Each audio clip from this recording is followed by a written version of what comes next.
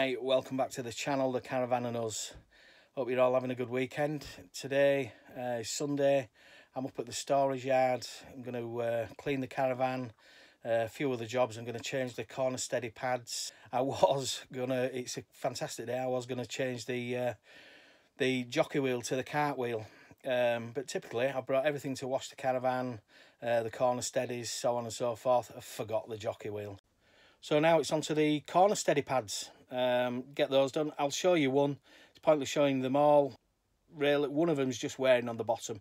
You can see it's just cracking through, so obviously I'm going to replace them all. These are the ones that I'm going to replace them with. And these are Caravan pads, set of 4 Caravan jack pad feet by Outdoor Revolution. Fantastic name. The ones with the plastic stay rod through them, but they look quite chunky. The ones that I've got are quite flat at the bottom, and these look a bit more chunky than that, but I will show you that now. So these are the ones that are getting replaced. As you can see, they've been well used, but you can see what I mean by they're just flat at the bottom, and hopefully the ones that I'm replacing with are a bit better.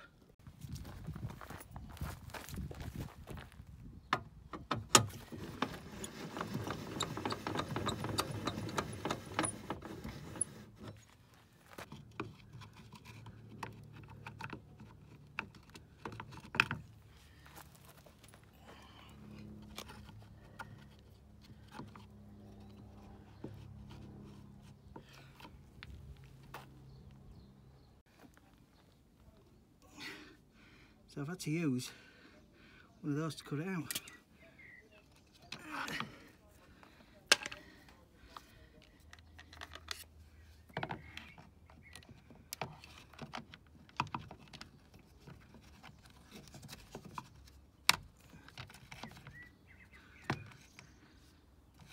That's it.